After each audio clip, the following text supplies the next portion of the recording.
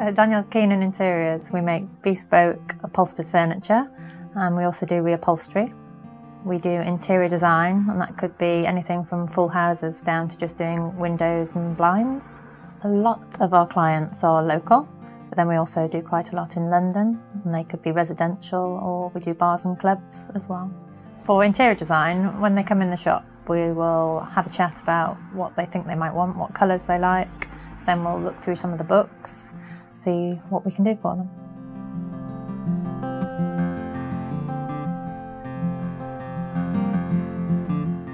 I rented a shop and bought old sofas and done them up, and eventually went on to get my own shop and making new sofas because people said, oh, we like that, we would like it a little bit bigger or deeper, and so I get into making them.